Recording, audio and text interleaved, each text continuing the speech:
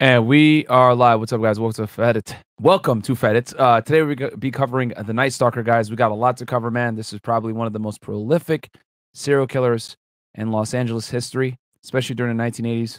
Let's get into it, guys. I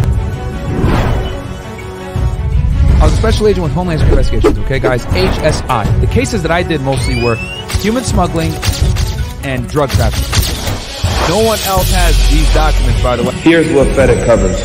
Dr. Lafredo confirmed lacerations due to stepping on glass. Murder investigations. You see him reaching in his jacket. You don't know, and he's positioning. Been on February 13, 2019. You're facing 2 counts of premeditated murder, Racketeering and RICO conspiracies. Young Slime Life, here and after referred to as YSL. The defendants 6'9", and then this is Billy Seiko right here. Now, when they first started, guys, 6'9" ran. I'm a Fed. I'm watching this music video. You know, I'm bobbing my head like, hey, this shit lit. But at the same time, I'm pausing. Oh, wait, who this? Right? Oh, who's that in the back? Firearms and violent crime. A.K.A. Pushaisi violated. you're ordered to stay away from the victim. Rapper Pushaisi arrested after shooting at King of Diamonds, Miami strip club, injured one person. This is the one that's going to fuck him up because this gun is not traceable. Well, it happened at the gun range. Here's your boy 42 Doug right here on the left. Okay. Sex trafficking and sex crimes. They can effectively link him to paying an underage girl. I'm going to lock my fifth amendment right. And the first bomb went off right here. Suspect 2 set down a backpack at the site of the second explosion. Inspired by Al-Qaeda. 2 terrorists, brothers, Dzhokhar Sarnev and Tamerlan Sarnev. When the cartels ship drugs into the country. As this guy got arrested for espionage, okay, trading secrets with the Russians for monetary compensation. The largest corrupt police bust in New Orleans history. The days of the police are gone. So he was in this bad boy. We're going to go over his past, the gang ties, so that this all makes sense.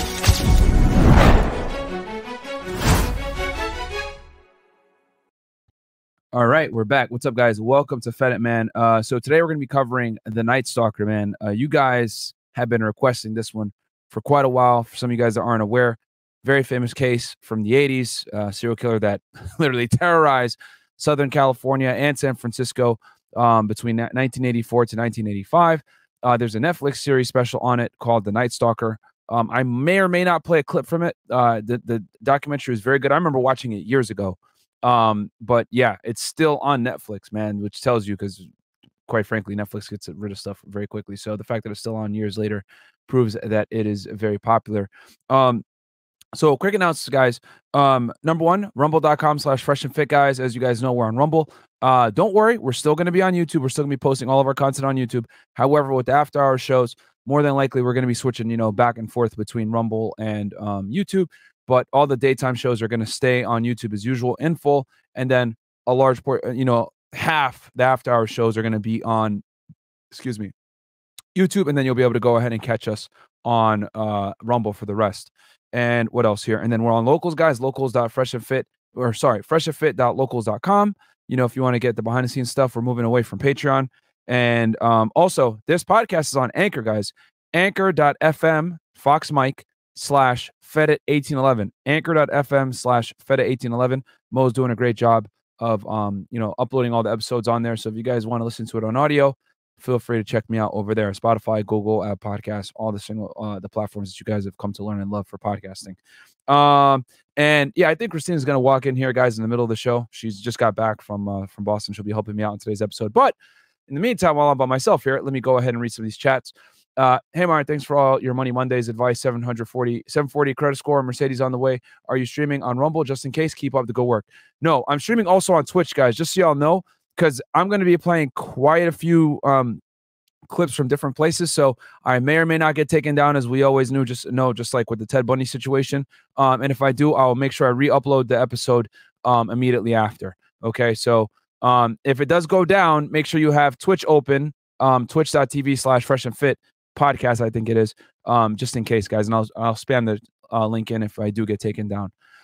We got here, Hassler C goes, yo, Myron, could you do the Lisandro Guzman Feliz case, who got murdered by machetes in New York, the Trinitario gang, to be specific? I think, yes, I think I know what you're talking about. The 15-year-old kid who they thought did something to their sister. I could. That hasn't been requested, guys. I try to cover cases that everyone is requesting. That's what I try to prioritize. you know, as far as like getting airtime. Let me make sure here I got all the chats before I get into this. Okay, yeah, and Michael Trilstein, $1. Thank you so much. But yeah, guys, I tried to prioritize what y'all want. So next I got coming up, I'm going to be covering the Railroad Killer as well as the Zodiac Killer. You guys have been asking for the Zodiac Killer forever. But here's the thing with the Zodiac Killer, they never caught him, guys. So I'm doing quite a bit of research, and I'm also going to go ahead and give y'all predictions on who I think the actual Zodiac Killer was. There's 3 main suspects that they had, and you know, I'll be covering all that. That Zodiac Killer one is going to be long. I ain't gonna lie to y'all. That one is definitely going to be long. Probably, I would say him and Jack the Ripper are probably the most famous unsolved serial killer cases of all time, more than likely.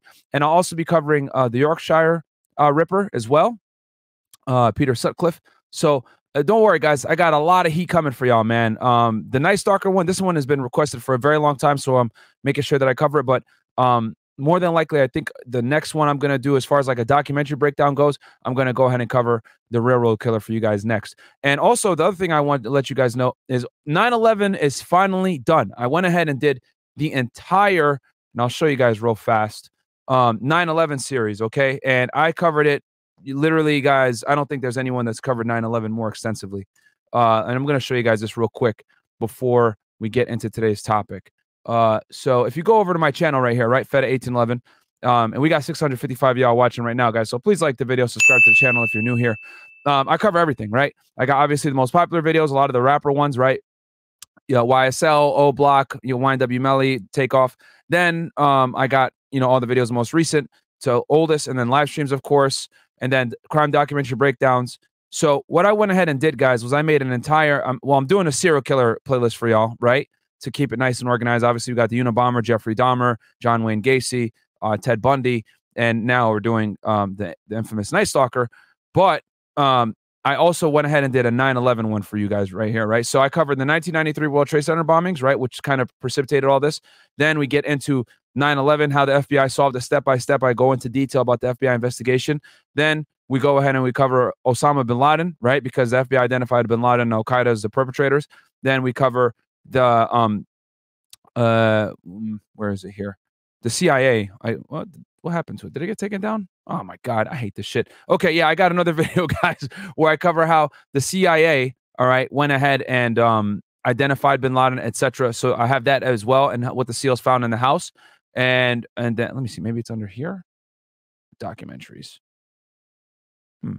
Oh yeah, okay. So yeah, how the CIA found him. And then where did they take that one down? I guess so. All right. Don't worry about that. I'll cover that one, guys. And then I'll put it back up. Something must have happened. And then here's the 9/11 conspiracy ones. I did 3 different episodes on it, guys, because it was a 5-hour documentary. I broke down the new Pearl Harbor. And we go over all the conspiracy theories with 9/11, from controlled demolitions to, you know, fighter jets not being available, all kinds of inconsistencies that occurred on 9/11, man. So go ahead and check it out, guys. But anyway, let's get back to today's topic at hand.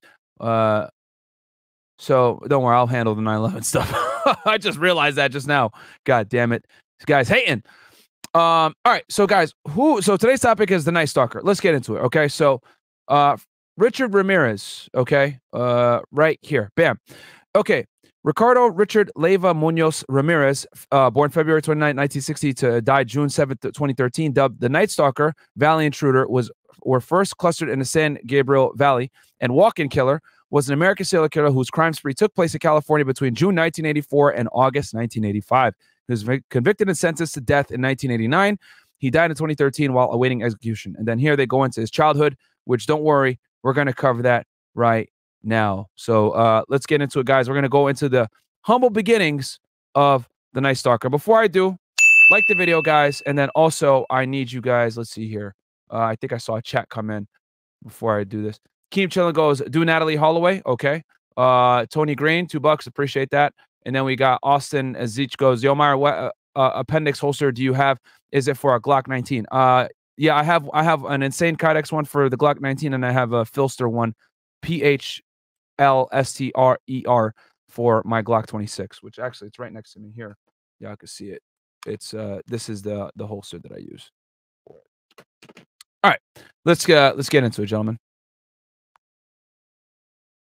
Get my ugly mug out the way. Over half a century ago. Richard Ramirez was born on February the 29th, 1960, to Mexican-born parents in El Paso, Texas. He was the youngest of 5 children, and the family had quite a kind of turbulent life. So they lived in several different areas, many of which had quite high levels of industrial pollution. Some of his siblings had been born with birth defects. So this family had an awful lot of challenges. That's something that would come to shape Richard's life and those of his siblings. So he hasn't got the best start in life. And life did not get much better for Ramirez. At a young age, he began rebelling against his strict Catholic upbringing. He's 9, his brain is still developing, he's sniffing glue, he's smoking marijuana, there's emotional trauma that's happening in the family too. His father was a brutal, short-tempered man. I'm not suggesting it was classic child abuse, but there was certainly physical violence. And Richie Ramirez shrank away, if you like, from his father. And you guys are starting to realize here that with a lot of these serial killers, man, they come from really messed up backgrounds, you know, whether the father wasn't there or the father was abusive or there was violence.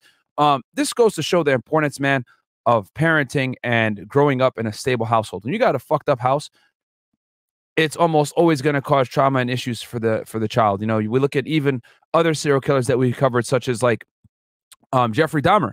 Came from a 2-parent household, but his mom was pretty much a drug addict. She was going crazy, you know what I mean? Acting wild. And he watched his parents fight all the time. Like these unstable homes cultivate almost a breeding ground for becoming a degenerate. So, and it's going to get crazier here. And he took refuge in the company of a cousin. Ramirez's cousin, Mike, returned from the Vietnam War in 1971. And for some of you guys that are wondering, because a lot of you guys are young and you guys, you know, aren't familiar with the Vietnam War, we had, that was a war pretty much that the United States shouldn't have got involved with, but that's a whole other thing. Either way, atrocities. One of the most violent wars, lost a lot of soldiers, many violent things. It was one of the situations, one of the first times that the modernized American military was exposed to guerrilla warfare, and a lot of the soldiers that went over there to Vietnam came back fucked up, and his cousin was no different. He was scarred by the atrocities he'd seen and had committed as a Special Forces Green Beret. So we have a grizzled, damaged Vietnam vet. And Green Beret, guys, is like, you know, cream of the crop. You know, we're talking about damn near Special Forces in the military, you know, very hardened soldiers. So he was in the front lines for real. Can we get a show on Silk Road? Yes, I will do one. And just so y'all know, I'm on Twitch, guys, because I'm going to be playing different clips. And as y'all know, YouTube's kind of lame. They'll take a video down just if they see you using other documentaries or whatever and reacting to it. So if they do, especially in a live stream format, we'll be up on Twitch. You guys can still watch the show. I'll take it down, then I'll re-upload it for y'all later tonight if that happens. That's why I'm on Twitch. Mike, and a frail, probably suggestible boy. And Mike proceeds to explain to him the dreadful things he's done to Vietnamese women while in Vietnam. He's tied them to trees, he's raped them, he's beheaded them, he's taken photographs of it. He came home telling stories of this. So, yo, imagine that. You're an impressionable child, right? Your cousin comes back from war. You look up to him, and he's telling you, yeah, dude, I was there killing all kinds of people. I was tying chicks up. I was, you know, graping them, etc. You know, and he took pictures and he was showing it. Like, you know, obviously this is back in the 70s. He's taking a picture. He took Polaroids and brought them back with him and is showing his cousin, you know what I mean? Who's a young, impressionable kid. And it's like, this is how he's growing up. And this is someone that he looked up to, right? So, because it wasn't like his cousin was like a slouch in the military. No, he was a Green Beret, man. That's like, just so y'all want to know, compared to somebody, that's Rambo right there. Rambo was a Green Beret in the movie. So, clearly, he respected this guy, and from him being such I guess, an inspiration to him, it was in the wrong way. And you guys can see here, the guy is literally, you know, proud of his exploits in Vietnam, so to speak. To Richard, and he would boast about it. So Richard now has a real life killing machine to look up to and to admire. 12-year-old Ramirez was fascinated by his older cousin. So he starts spending an awful lot of time with Mike. He's quite a significant influence on young Richard's life, and he's very impressionable at this age. So this really is kind of cementing some of those ideas that he's had about harming other people in order to feel powerful. And that must have distorted Ramirez's value systems and the way in which he responded to women in general. They became objects, they were not real, and they became, how can one put it politely, not entirely human. On May the 4th, 1973, Ramirez witnessed an event that would cement his feelings towards women and his admiration for cousin Mike. This is crazy, guys, what you're about to see here. And this right here is probably going to be one of the turning points in his upbringing. Since you're on a serial killing spree, let's get that Charles Manson episode. Yeah, I will do Charles Manson. You guys have been requesting that one for a bit. I'm researching him right now as we speak. Yeah, I'm researching so many of these serial killers for y'all, man. Yo, Mark, can you do South Park Mexican sometime in the future? Stay safe, brother. Yeah, it's not as high on the priority list, man, but I will do it SPM. I know you guys have been asking for that. Can you do the Madeleine McCain case, or do you think parents did it? Much love from the UK. Never got a request for that one. That one have to be go down the queue. But yeah. Okay. Let's go ahead and keep going. So yeah, this is a turning point for Richard Ramirez here. He keeps his gun in the fridge because he says he likes to keep it cool. And this is another thing I think that quite impresses Richard. And one day Mike has a huge argument with his wife and ends up killing her. He shoots her in the face. And yeah, guys, the argument was actually very stupid. It was over like groceries. Like they had a dumb argument over groceries, and he just picked up a gun and shot her right in the face, man. Didn't give a fuck. Right in front of Rich Ramirez, right? Imagine seeing that as a kid. And Richard is there in the house when this happens. What you've got here is it's a combination of things that have been going on. So a young lad who looks up to people who are violent, a young lad who hears stories of violence, and now he's actually seeing it happen. Mike was a powerful influence in the direction of psychopathy, rage discontrol, and the merger, and this is the most important thing, the merger of sexual impulses and violent impulses into a single coherent force. Now, the impact that must have had on a boy who's been taking marijuana with a man who he clearly hero worships, it must have scrambled Ramirez's brain.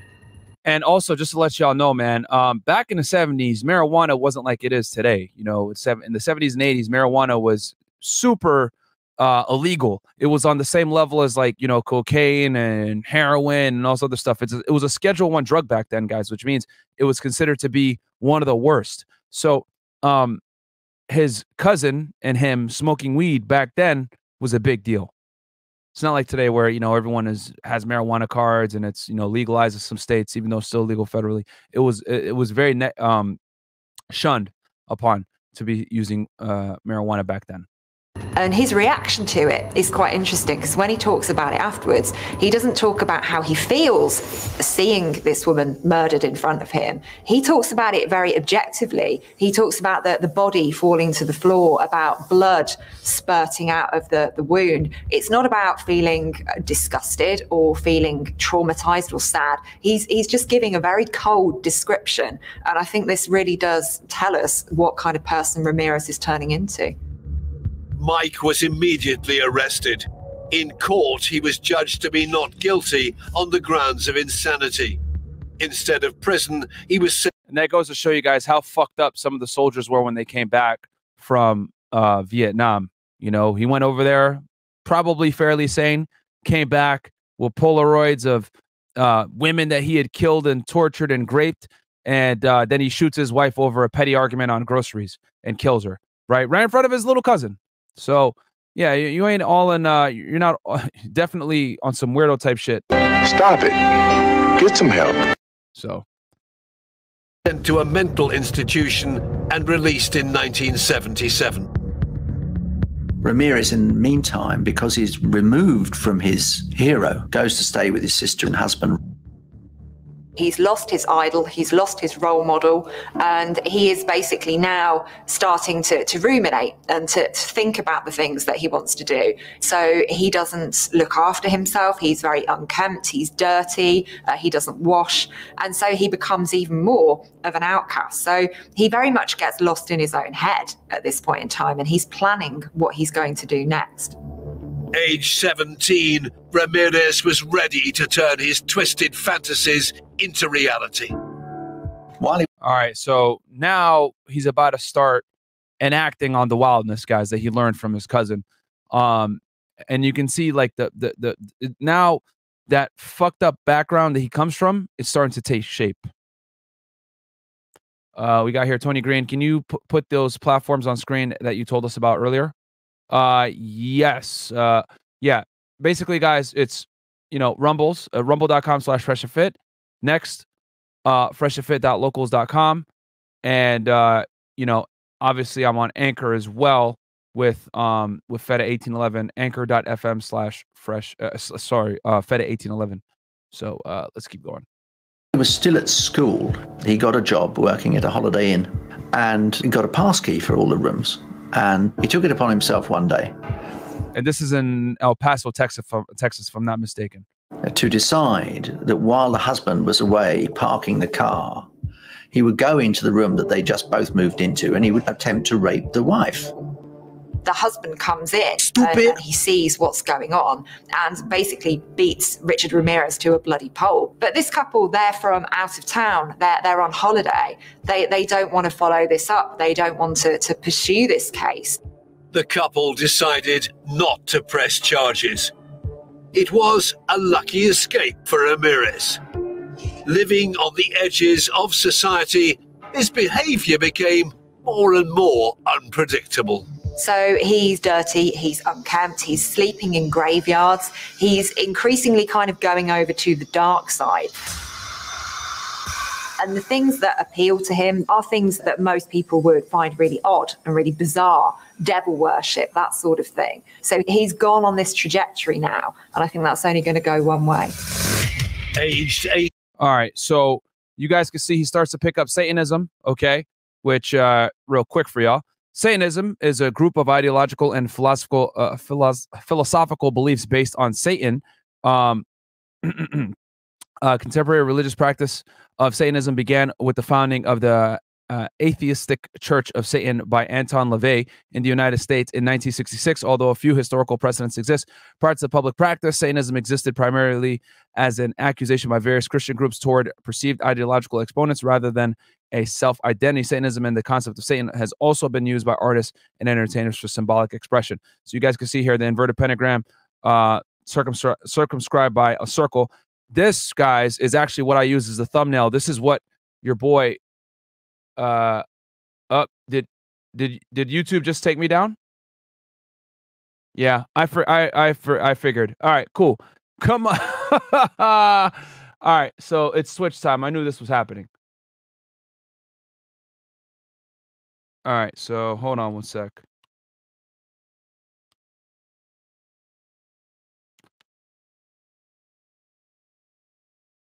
Here, I got y'all. We're live on. I'm going to put the link in here for y'all right now. I knew YouTube was going to be lame. I predicted it. So come on over, gentlemen.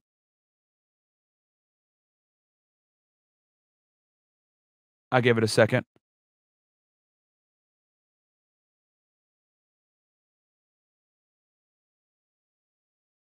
Come on over, guys. Oh, now it's back. All right, we're back on YouTube. I knew this was going to happen, guys. So, you know, it is what it is. They take it down. We are back on YouTube, but that's what happens. But yeah, come on over to Twitch, guys, just in case it happens again. We're back.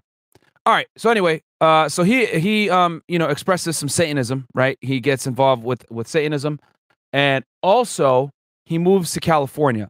So as he moves to California, guys, give me one sec here. He moves from El Paso all the way to California after his failed grape attempt on that woman. And El Paso, guys, y'all can see, is right here on the Mexican border, across from Juarez. Okay, and this is El Chapo's area right here, Juarez. Okay, so he goes all the way to California, L.A., which is 12 hours by car. Probably a few hours by plane. So he moves, right?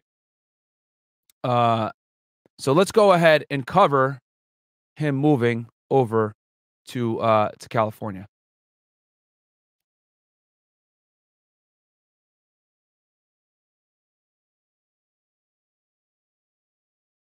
Of a guest in an El Paso hotel, Ramirez moved to California. So after he takes the L, he moves to California. He became a cocaine and alcohol addict. He lived in what's called Skid Row in Los Angeles, which is a pretty scruffy area. I mean, there are people doing everything and taking everything, and homelessness is not an unusual thing. You live in what's called a flop house, where you go and flop to get off your high or to recover. Now, did the drugs affect his brain functioning? Did it? Now, real quick, guys, just because we got a lot of international viewers, you guys might not know what Skid Row is. So Skid Row, guys, is a neighborhood in downtown Los Angeles. The area is officially known as Central City East. As of 2019 count, the population of the district was 8,757. Skid Row contains one of the largest stable populations of homeless people in the United States, okay, and has been known for its condensed homeless population since at least the 1930s. Its long history of police raids, targeted city initiatives, and homelessness advocacy make it one of the most notable districts in Los Angeles. So this is where your boy Rich Ramirez was living when he first came to LA. So at this point, he's addicted to cocaine, right? He's a thief. He's stealing from people, breaking into houses, etc. This is where he was living in between getting high and robbing people and committing crimes. It affected the way he saw the world? Probably, but it wasn't causative. It didn't lead to make him kill. He was already primed.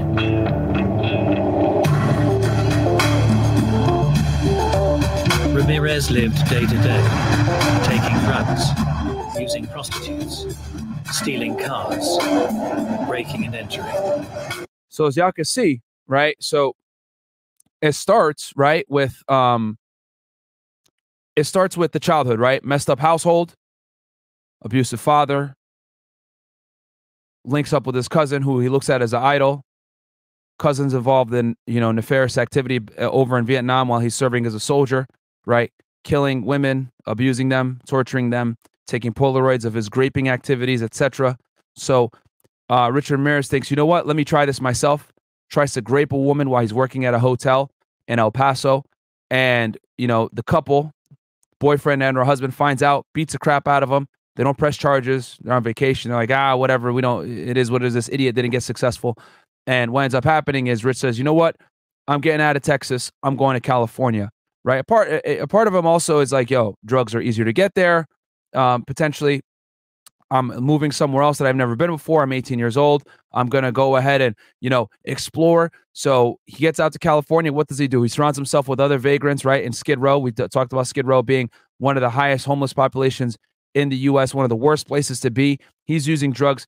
He's getting involved in petty crimes to make ends meet, to fix his drug habit, etc. And also, another thing I want you guys to pay attention to is he's very unkempt. He smells, doesn't brush his teeth, very dirty, and has a distinct odor. These pieces of evidence, these characteristics end up coming back later to help the police identify him. All right. And don't worry, guys, I'm going to re-upload this video later on in full without any distractions. So don't worry. I got y'all, baby. So he would go out in the suburbs where often they did not lock their doors at night even. They didn't lock their windows. This was like heaven for him. This is exactly what he was looking for. And he would go through the unlocked doors and unlocked windows. Sometimes he would go in and burglarize when nobody was home at night. And then he got bolder and bolder and bolder. The vast majority of burglaries are for material gain. These are usually drug people who want to get some money to buy drugs, and they might do it with a friend or a partner and so on. But there are a small group of burglars that are sexually motivated, where the burglary itself is motivated by an urge to look, sexual stimulation through looking. And since about 50% of burglaries occur in the evening when the victim is likely to be home, it's very easy to see the progression from voyeurism to break and entry to... Yeah, I know, guys. I got taken down on YouTube. Come on over to to Twitch. Sexual assault or to sexual murder. By May 1985, Richard Ramirez had killed at least 8 times, and his violent home invasions were about to escalate, plunging the people of Los Angeles into panic. So at this point, guys, see, as y'all can see, he's already, he's going wild now. Now he's killing all kinds of people. He's breaking into homes, and his evil acts are starting to take a shape. And on top of that, the dude fucking worships Satan. Like, what the hell is going on here? So in his head, he's looking at it like, I'm acting in the right. These people deserve to die. I should be the one going ahead and stealing all their stuff. I'm entitled to this stuff. A lot of the times, hurting people committing crimes, guys, isn't easy for a lot of people to do. So they have to, create little barriers, right, to make themselves feel better about what they're doing. He knows what the fuck he's doing is wrong. So that's why he starts taking a liking to listening to heavy metal rock at this point, satanic type music. He starts, saying, I worship Satan, etc. All these little conveniences to make himself feel better about the fact that he's, hurting and killing people. And not only that, guys, he didn't just do this like these murders, like, oh, let me just shoot them and call it a day. No, he was shooting them. He was mutilating the bodies. He was doing all kinds of crazy stuff. So, all right. So now we've covered a couple of things. So now we're going to go ahead and cover some of the crimes. Okay, guys? Yes, I know, guys. L for Susan on YouTube. L for Susan. It's all good, though. Come on over to Twitch.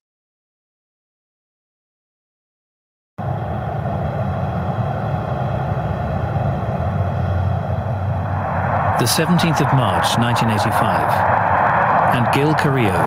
Again, guys, the link is tapped up below. It's twitch.tv/Fresh and Fit Podcast. Twitch.tv/Fresh and Fit Podcast.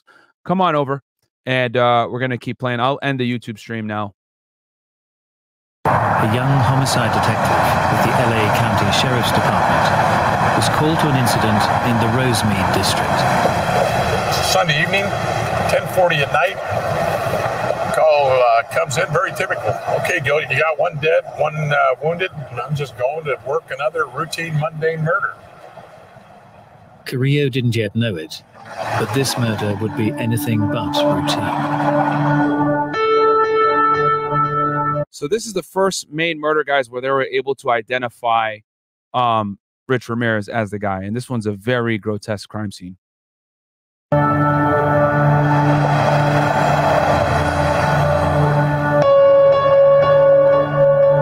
We entered the location on Village Lane. Dayle Ozazaki was lying on her back in the kitchen. She had sustained a gunshot wound to the head. 34-year-old Dayle Ozazaki had been unloading groceries when a man entered her apartment and executed her where she stood. Craziness, man.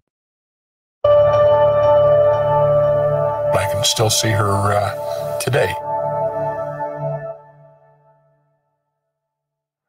Dayle's flatmate, 22-year-old Maria Hernandez, had also been shot at point-blank range, but had survived. She didn't recognize her attacker, and nothing had been taken from the property. We just had our work cut out for us. We didn't know if there was an angry boyfriend, it was a home invasion robbery gone awry, what it was. Detectives then learned that the killer had struck again. So he starts going on a spree, guys, at this point. So the bodies are about to start racking up. It occurred about a half hour later. It was in the same general area of town, and the same gun was used.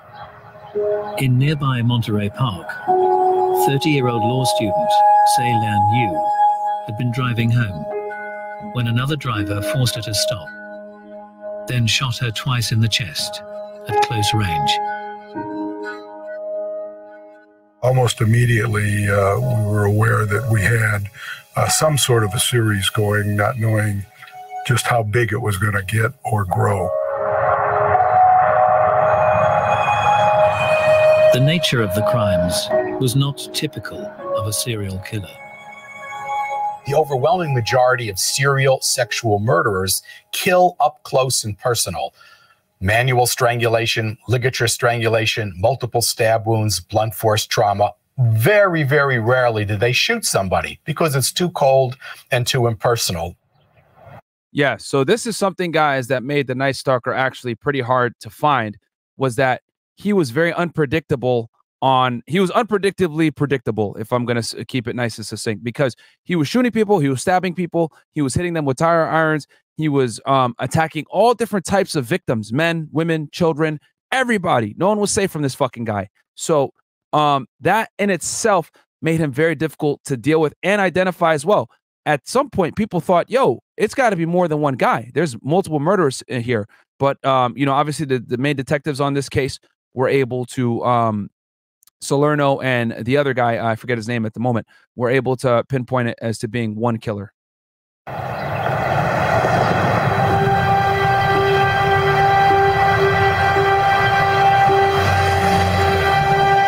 the morning of March the 27th, the bodies of 64-year-old Vincent Zazara and his 44-year-old wife Maxine were discovered in their home in the pleasant suburb of Whittier. The same gun had been used, but behavior at the crime scene was significantly different. Vincent Zazara had been shot as he slept. Maxine had been shot and stabbed repeatedly, and the killer had taken a gruesome souvenir. Very violent, man. The woman's eyes were gouged out, not to be found.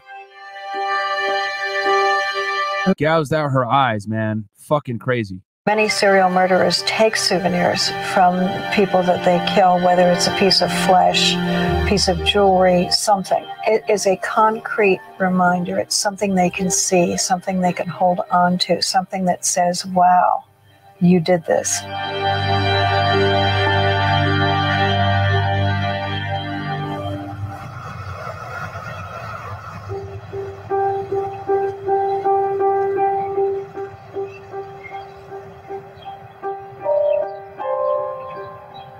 On April the 15th, 2 weeks after the murder and mutilation of the Zazaras, the killer appeared to have struck again. Linda Martinez was called to process the crime scene at the home of William and Lillian Doy, a couple in their mid-60s. There were casings on the living room floor. Mr. Doy was still in his bed. And his weapon of choice, guys, just so you guys know, during all of his shootings pretty much was a .22 caliber pistol, which is a very important piece of information. We'll get into that a little bit later. And he had been shot. Mrs. Doy's room was next to the master bedroom. She was. I see some of you guys saying Ted. Yeah, no, Ted Bundy did keep some of the heads, guys. He was also extremely crazy. The thing about the Night Stalker, though, was that he used guns. The Ted Bundy, the Jeffrey Dahmers, etc. These guys enjoyed strangling. John Wayne Gacy. A lot of these serial killers strangled their victims. Very rarely, if ever. I don't think any of them used a firearm in any of their murders. But the Night Stalker did. So that's what set the Night Stalker apart from these other guys, is that he used a variety of different types of tools and weapons to kill people, and even a firearm. But Bundy, Gacy, Dahmer, their predominant form of killing their victims was typically strangulation, because it's a very personal way to kill someone. I mean, I can't even imagine, you know, what the hell that would be like, because people, you know, but it's a very personal way of killing someone, stabbing them, etc., being close, looking at them while they're doing it. This is how these weirdos get satisfaction from the murders, being up close and personal. But the Night Stalker, he didn't do that all the time, as y'all saw with the first murder we saw in, I think, March of '84 with Dayle. He just shot her in the head, you know, as she was coming back to get some groceries. An invalid, so she had her own room. She had been sexually assaulted. It always is distressing to go into a crime scene. William Doy had been quickly dispatched with a gunshot to the head. 63-year-old Lillian had been restrained with thumb cuffs, beaten, terrorized. That was something else that they were able to identify Rich Ramirez with, was the thumb cuffs. Like, who the hell is going to have thumb cuffs? Like, what the fuck? Like, you know, you gotta, that's a very peculiar piece of equipment to use that you can only typically find in certain sex stores. So, yeah, this guy was sadistic. And raped. But the killer had let her live.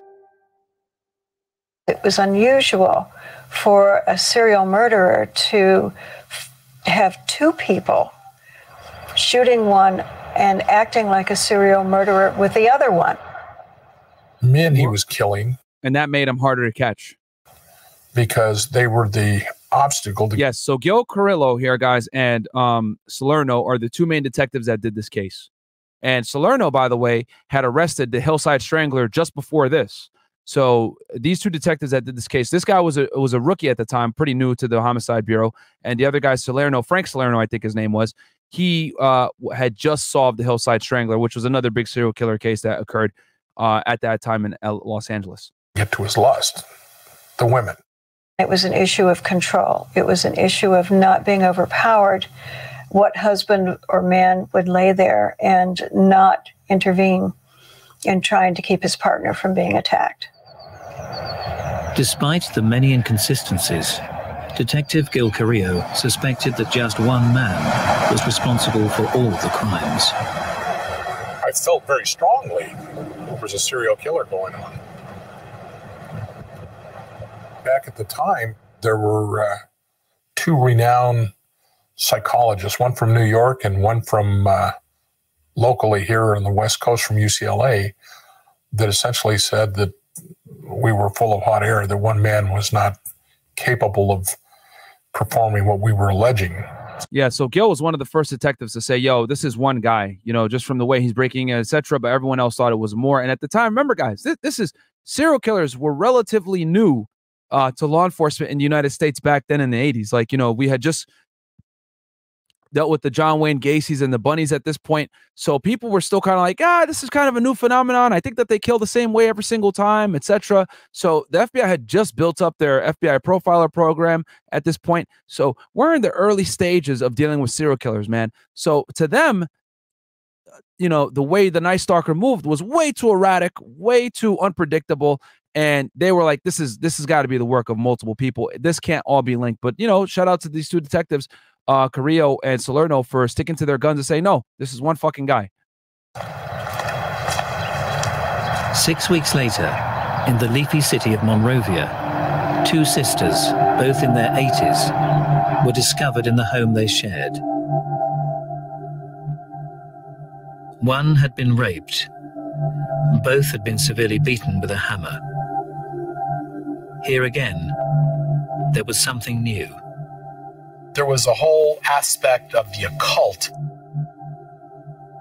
There were some pentagrams, some things written on the wall. Look at this guy putting fucking pentagrams on the crime scenes, man. Evil shit, bro. There were some markings on the body. The crimes appeared related, but defied. So he marked the pentagram on their body? The current theories regarding serial murder. When I was first contacted about the murders, police were baffled. They had no idea who was doing this, how it was happening. They wondered what type of a person would have done this. I mean, was it a maniac? Was it a group of people? Because don't forget, in California, they had Charles Manson, who, with his cult, went out murdering an awful lot of individuals. But my impression was that it was a single individual. It was someone who was not insane, who was not showing outrageous behaviors, and that he was probably young. He was probably either Caucasian, Hispanic, but he was certainly not a standout in his community. The press would dub the mystery killer the Night Stalker, and those who had known him would never have suspected what he was capable of. All right, so now they're going to go into his background, which we already covered that on the prior part of the show. So now the guy's going wild all over California, right? Or sorry, all over LA. But he goes ahead and takes his talents to San Francisco. And San Francisco now is about to meet the demon known as Richard Ramirez. So let's get into it. Ramirez, aware of the growing media spotlight on his crimes, had moved north to San Francisco. And on August the 18th, 1985, Ramirez killed outside of LA for the first time. It was a Saturday morning. My partner, Carl Klotz, and I were the on-call homicide team. And this is the main detective that was on the case on the San Francisco side, which, by the way, over there in San Francisco, guys, they call their detectives inspectors. Okay. So get used to that term when we deal with San Francisco Police Department. This is also going to come up when we cover the Zodiac Killer as well. And we received a call to respond to Eucalyptus Street out by the San Francisco Zoo. There was a murder. So we responded out there, and the crime scene that we witnessed was atrocious.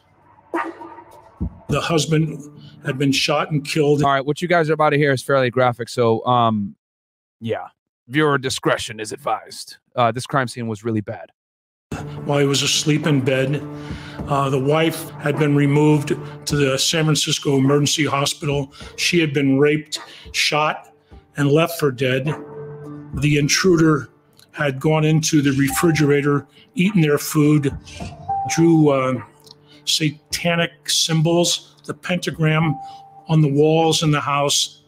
He vomited after he ate their food, and then he masturbated on their carpet. Very sick crime scene. Bro, could you imagine this shit? Like, bro, you know, you're a fucking detective from San Francisco. You have no fucking clue, right? You walk into a crime scene like, oh, we got 2 dead. You walk in, wait, why is there a vomit? Is that semen? Wait, he shot them? What the fuck? Like, yo, seriously? I would be like, what? Like, bruh, wild shit, okay? Like, literally ridiculous. One of the worst crime scenes ever for this guy. Every time, because I've seen a couple interviews with this detective, every time he describes this crime scene, he always has that face like, bruh, what the fuck, man? So, yeah. Like, the fact that he sat there for a while, he actually jerked one off onto the couch, like, or into the carpet. Like, what the fuck, man? Indicating a very disturbed mind. 25-year-old Ramirez had begun worshipping Satan in his late teens and would often leave pentagrams at the scene of his crimes. He also slept in graveyards in his youth as well, guys, in his teenage years, especially after his cousin was arrested, which we went over detail on that one. Now, that is not absolutely unique to Ramirez. There are lots of serial killers who engage in Satan worship, as did Ramirez. The shocking graffiti was not enough to immediately point investigators towards Ramirez. The unfortunate couple murdered in their San Francisco home were 66-year-old Peter and 62-year-old Barbara Pan. Everything we found out about Barbara and Peter Pan, these were just a lovely older couple living a peaceful life, never expecting to be attacked while they were asleep in bed. Both my partner, we had seen an awful lot in our time on the police force, but we were both moved beyond normal for a homicide scene. Frank began investigating the couple's murder, unaware that their death may be linked to California's most notorious serial killer. That afternoon, after this initial crime scene visit, my partner and I went back to the office and we put out an all-points bulletin. This is an alert up and down the state of California regarding all the information that we had. And one of the key things that we had was that our victims were shot with a .22 revolver. Also, just so y'all know, this is the couple that was killed. This is a family photo of them. Rest in peace to the Pans. But yeah, this was 2 days after the Diamond Bar attack. San Francisco police were called to the scene of a now all too familiar crime. The husband, 66-year-old Peter Pan, had been shot and killed. The wife, Barbara Pan, was raped and shot, but survived the attack. A satanic symbol was carved into the wall. And I believe it's these two right here. So, yeah, man, terrible stuff, terrible stuff. And we had the slug for comparison. A very alert, active sergeant in the Glendale Police Department that was working the Valley Intruder case, a man by the name of John Perkins. John calls us and says, you might want to check the Valley Intruder. He always uses a .22 caliber revolver. That connection there put us into the Los Angeles cases. Bam, and that's how they were able to link the two guys. Like I said before, right, using a .22 caliber gun, same gun the whole time. That's how they were a big part of how they were able to connect the two investigations. That particular day, August 18th, 1985. After committing a murder outside the LA Valley region for the first time, the newspapers had renamed the killer the Night Stalker.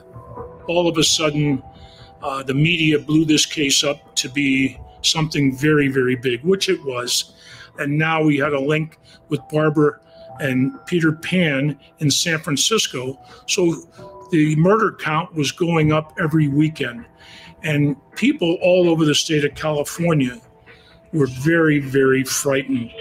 Frank began looking into other... Yeah, guys, people were freaking out at this point, man. You got a guy, because think about it. And not only was he like it's not like he was like killing people on the street, whatever. He was breaking into their house when they were asleep and doing this, right? And the thing is that his victims, he didn't care. It wasn't like he was Ted Bundy going after brown-haired girls, right, at the beach with a cast on, like, oh, I need some help, or Jeffrey Dahmer going after the gay community, or John Wayne Gacy, you know, killing employees that work for him at his, you know, his company, right, his remodeling company or whatever. No, it was anyone. He didn't give a shit. He was breaking into your house, stealing your stuff, and it was in nice suburbs where people had their doors unlocked. It was safe.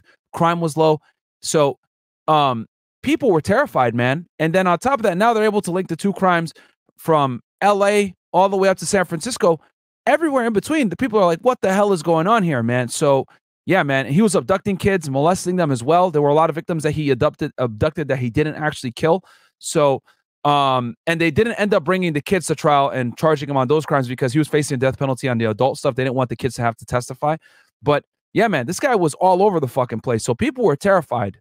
I would say the Night Stalker probably caused just as much fear and terrorized the community. Probably one of the worst ones. I would say him and the Zodiac Killer are up there, man. At this point in the 80s too, you guys got to remember, like, TV was a thing.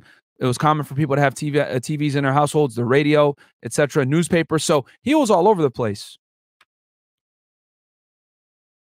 And the methodology is the way he committed his crimes is what had people terrified. Gun sales soared in the summer of 1985, by the way, in California. The recent crimes in the San Francisco Bay Area and found a burglary report filed by a fellow detective which had all the hallmarks of a Night Stalker break-in. In that report, we found out that the intruder climbed through a bathroom window. They were not at home. Their young niece, I think she was 16 years old, she was home by herself. Hearing somebody come through the bathroom window, she panicked. She went downstairs and hid into a closet. Fortunately for this young lady, the intruder never found her, ransacked the house, stole a bunch of valuable jewelry. Luckily, the homeowner had added his social security number to his wife's jewelry, just in case it was stolen. Oh, wow. And before too long, 290 miles away, the police got a match. Bam. The big break in the case came is when this bracelet with the serial number ends up in Lompoc, California, turned in by a confidential informant of a police sergeant on the Lompoc Police Department. While Frank headed to Lompoc to interrogate the informant, Richard Ramirez had already left San Francisco and traveled 430 miles south to Mission Viejo. There he stole a car before carrying out another brutal attack on August the 24th, 1985. All right, so just so, because a lot of things are happening here, guys. So I want to explain so you guys kind of know what's going on here. So now in San Francisco, they're able to tie back a piece of jewelry to an informant in Lompoc, California. So San Francisco PD is like, okay, they got an informant down there who has information on this jewelry that was stolen. We got to figure out who the hell this guy is, because this guy is responsible for the murder of the Pans in San Francisco. So you got San Francisco PD conducting their investigation, right, which they've been able to link to the Night Stalker at this point. So they're on high alert for this guy. Meanwhile, you got Los Angeles County Sheriff's Office, right, which is where Carrillo and Salerno are from, doing their investigation down in LA on the Night Stalker as well. So you got two different police departments, San Francisco PD and Los Angeles County Sheriff's Department, conducting their own independent investigation, somewhat sharing information, but not really. There was quite a bit of tension between the two agencies, especially since up in San Francisco, they had made a very bad mistake where the mayor had disclosed police-only information, which had fucked up the investigation. But that's a whole other topic. But it's important for you guys to realize that there's two separate things going on here, where SFPD now is going to go talk to this informant, which I might play a clip for y'all here, actually. You know what? Let me go ahead and find it for y'all. I got the clip here where they're able to talk to this informant, okay? So let's go ahead, since we're on Twitch anyway. This is from Netflix, guys, all right?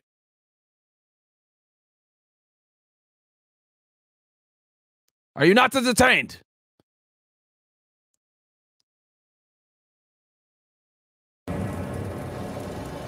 He said, I don't know his last name. He's never told me his last name.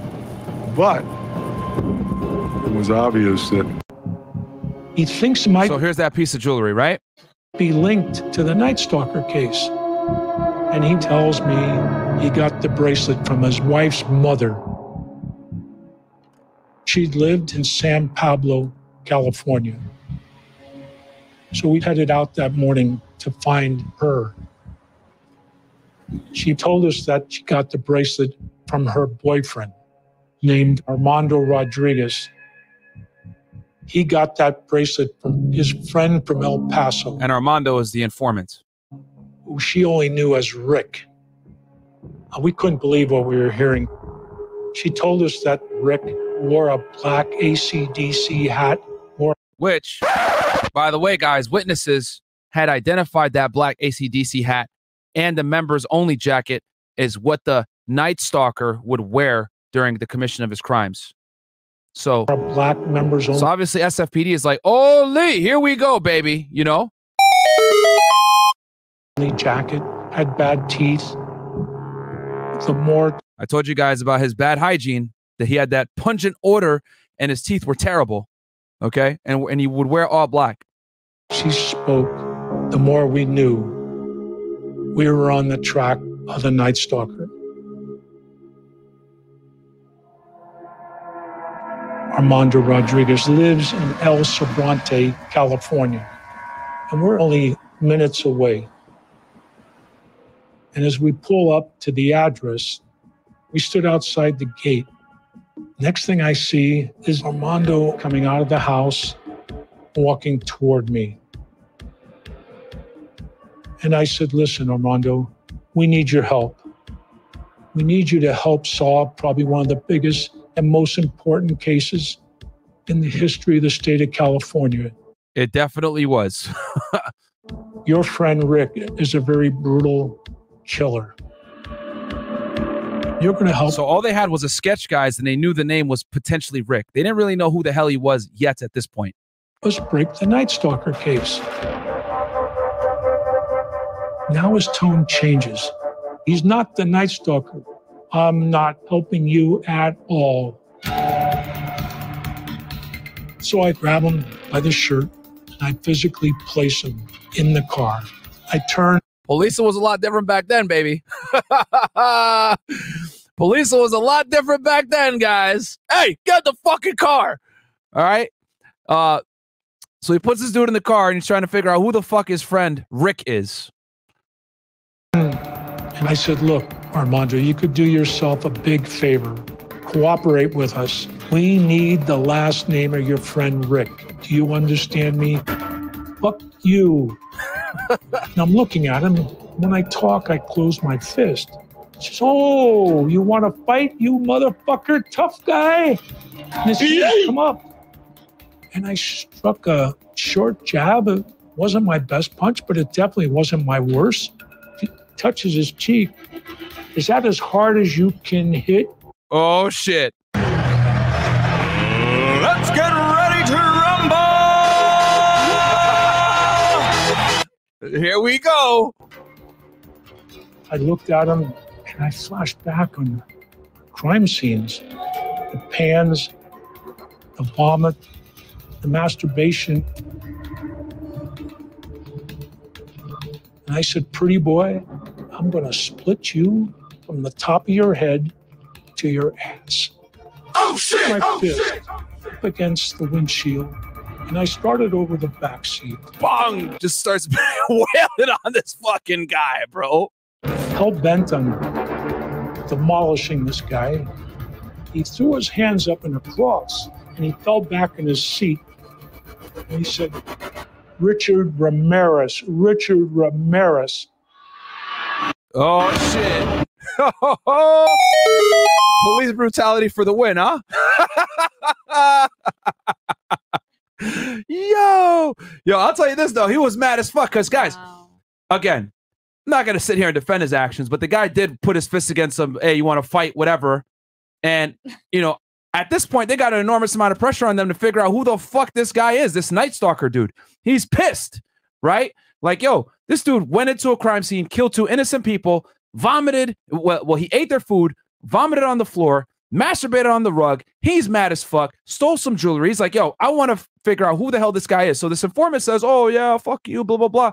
So, yeah, the 80s were different, baby. They were a lot different. Brutality. You hit that boy with the... Oh, you can... Now, so, as like I said before, there's 2 independent investigations going on, right? SFPD gets a name, Richard Ramirez. However, LAPD is conducting their own investigation, and they're the ones to actually 100% fully identify Richard Ramirez. And we're going to talk about that right here. I'm going to pull it up for y'all real fast.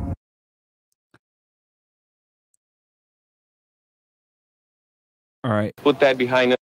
All right. So I'm going to go ahead and play a portion for y'all real fast. Let me move this out the way. How they actually identified this time the victims were. All right. Right here. The Romero family was returning to their Mission Viejo home from a family trip. Their 13-year-old son, James, was wide awake at midnight while the rest of the... And this is the August 24th attack, 1985. ...family was sleeping. The Romero family home was situated next to a steep hill and wasn't fenced in, so oftentimes animals would pass by. In the early hours of the 25th, James left the house to retrieve his pillow that he'd forgotten in the family camper. He walked past the driveway and heard the sounds of crunching footsteps coming from the gravel path to the backyard. Romero later recalled, I kind of looked up on the hill, and I was like, oh, it's probably a dog or a cat or a possum. So James Romero went to investigate. But after finding nothing, he went to work on his mini bike in the garage. But then the sound of footsteps came back. And this time, James knew that it was no animal. The sound was coming from right outside the garage. James later told a reporter, I could hear the footsteps literally stop right where I'm sitting. All right, so James, this is the witness right here, guys. James Romero, this guy ended up being a critical way, you know, W James in the chat for fucking him being a witness to this situation. Let's go ahead and play it from the Netflix series. Was working on a bike. He saw a car drive up, driving kind of slow, looking around, and he thought it was funny, and then he saw it leave again. The young man, he recalls a partial plate of that vehicle. That's huge. And the description of the car. That gets released to the news media. And we receive a call from an individual who says he had a friend who had a very similar car stolen recently in Chinatown. Well, just like lightning hit me, and I realized, well, Bill's Bill's Toyota's orange. I wonder if there could be a connection. And the plate that was on that stolen car matched the partial plate that the young man down in Orange County had remembered. Oh, boy. So we're getting closer, right? So basically, SFPD gets a name, Richard Ramirez, from, you know, a little bit of fighting. Hadouken! Right? The detective and that fucking guy, Armando, or whatever his name is. It's a street fight, pretty much. Right? And now LAPD is doing their own thing, finding him. The car the killer may still have was stolen. So they got the stolen vehicle with a partial plate identified in LA's Chinatown this weekend. It is a 1976 Toyota station wagon, orange in color, license number 482RTS. The car was located 6th and Alexandria in downtown LA in a parking lot. This is Laurel Erickson in the Rampart area where the stolen car was spotted. Dozens of detectives stake out the area, hoping the killer will come back. We sat on it for a little bit, then decided he's not coming back to this. Yeah, he ain't that stupid. He ain't coming back, bro. Stupid. At this point, he knew that it was gonna, the police were watching it. Car. Orange County Crime Lab processed the car. And I see some of you guys wondering, yo, why am I not on YouTube? Guys, they took it down on YouTube. Don't worry. I'm going to re-upload this on YouTube as soon as it's done. So don't worry. It'll be back up in full with timestamps. And they were able to pull a latent fingerprint off the rearview mirror where apparently the suspect had reached up and adjusted it. Bam. So they got a fucking fingerprint off the stolen vehicle, guys, which is huge. Okay. And it was a good one. They were able to get it right off the one of the mirrors. So this is going to be a big find. Let's get into it more. Obviously, it's the 1980s, though.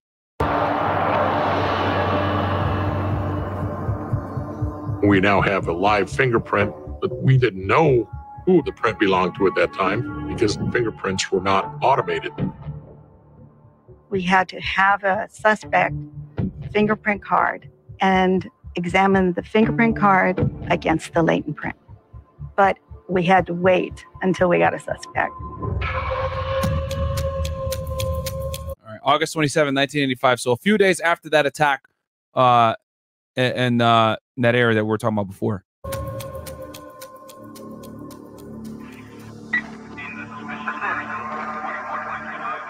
Anything suspicious. And just so y'all know, bro, back in the 1980s, they didn't have this right here, which is called IAFIS, okay? Privacy Impact Assessment. Oh, sorry, hold on. So IAFIS, guys, is a way, right, that the government is able to go ahead and keep a log of all fingerprints in the United States. Back in the 80s, they didn't have this type of technology. So they had to go ahead by hand, right, and manual labor, look at the fingerprint and look at ridges and be able to identify, okay, is this the person? You take a fingerprint expert and they would be able to, you know, be able to conclusively identify if the subject was the same person. And you had to have those fingerprints already there at that person had to have been arrested before for them to be able to do it. So it's not as easy as it is now, where you're able to do the biometrics and figure out who it is within a minute or two. Back then you had to do it by hand, which obviously was much harder. But the good thing is they at least had a print at this point. We want them to call. What may seem very unimportant to someone else could be extremely important to us.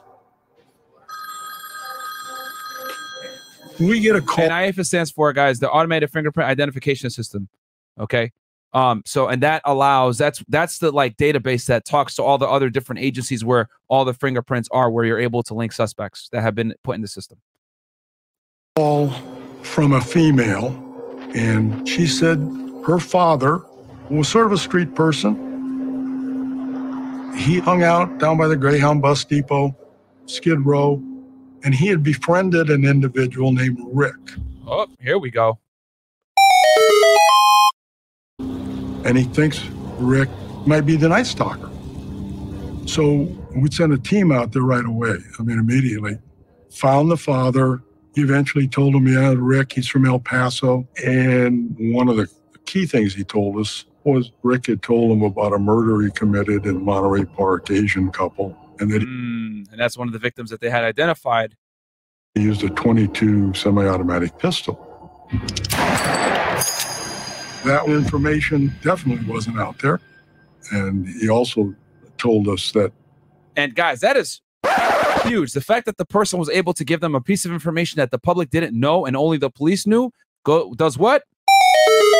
Gives credibility to the witness that, oh, this information is solid because we didn't release that. At this point, guys, right, the police had been all over the news talking about this Night Stalker. Hey, we need your help to find him, etc. Obviously, some things they put out to the public, other things they kept close so they can, you know, so that the suspect wouldn't change their pattern of committing the crimes. Two of the things that the police didn't release, guys, were he wore a pair of Avia sneakers that were very distinct, okay, and he was using a .22 caliber pistol to commit his crime. So the fact that this individual is able to identify that is huge for the police and adds some more credibility.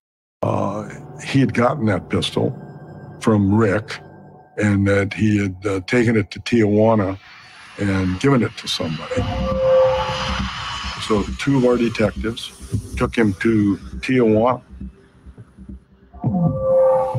and they recovered that gun, and they recovered a boombox or a big radio also. As it turns out, that radio had been stolen during the Bell and Lang murder. Oh, another connection, guys. So now they got the gun and they got a radio from a victim where the pentagram was left. Bell and Lang's grandson bought the radio for them, and he still had the receipt with the serial number, and we were able to match it up that way. Receipt and a serial number. Goddamn.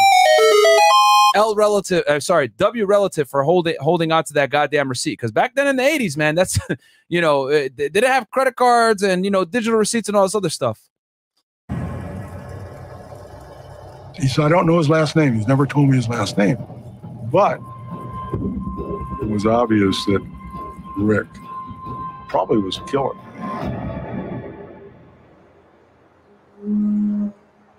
All right. So, and then now now the San Francisco portion happens, which I played for you guys earlier, but that's how they were able to identify Rick Ramirez, because when they went ahead and ran his fingerprints, guys, they were able to see, oh, this guy had been arrested for some petty crimes of, you know, burglary, you know, larceny, I think some prostitution charges, nothing too serious or violent, but that fingerprint that they lifted off the vehicle was how they were able to get him a positive match and identify him definitively as Richard Ramirez. Okay. And once they identify him, they put that shit out to everyone. Okay. And we're going to talk about that here in a second. Real fast. Let me get this going for y'all. So he's put out there. The police identify him. He's all over the news. So he comes back to LA and gets a rude awakening. In Los Angeles after visiting a brother in Arizona. So he leaves LA for a bit. Right after, in August, it comes back. Ricky walked into the nearest convenience store to buy some candy, and he noticed people were looking at him.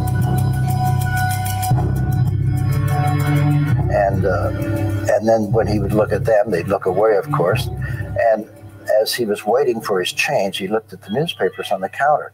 And every paper, there were 4 or 5 of them then from LA and from the area, every paper had his picture, his photograph. And then one woman, she said, it's him, El Matador, which is killer in Spanish. Ramirez panicked and fled. So he started running through yards. Could you imagine you committed these murders thinking like, oh yeah, I'm good. You know, they ain't gonna find me. You know, you go to Arizona to go see your brother. You come back, you know, just trying to get some fucking lollipops. Next thing you know, you look at the newspaper and you're like, wait, is that fucking me? There's some little Spanish old lady like, El Matador. And you're like, what the fuck? Imagine that shit. Yo, my man was terrified. Cross over fences.